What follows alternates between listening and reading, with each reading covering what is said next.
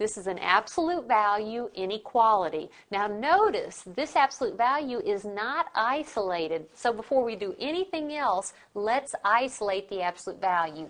Let's add 4 to both sides of this inequality. If I add 4 to the left side, I just have the absolute value of x minus 5.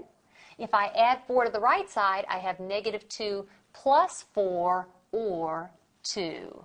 And now I have an absolute value less than some positive number.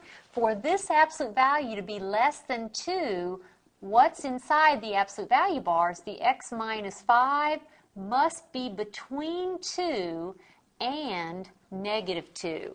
So I have negative 2 less than x minus 5 less than 2.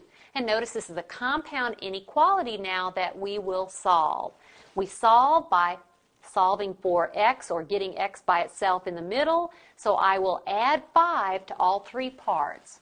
So I have the left side, I add 5, the middle, I add 5, and the right side, I add 5. And let's see what we have. Negative 2 plus 5, that's 3, less than, I have simply x less than 7.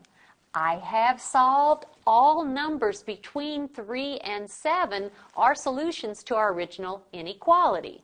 Let's go ahead and write it in interval notation, and first I will take a moment and graph it on a number line because I think it helps you when writing it in interval notation. So here's 3, here's 7, a parenthesis and a parenthesis, and that's all numbers in between. So there's the graph, and now write it in interval notation by simply writing what you've shaded from left to right.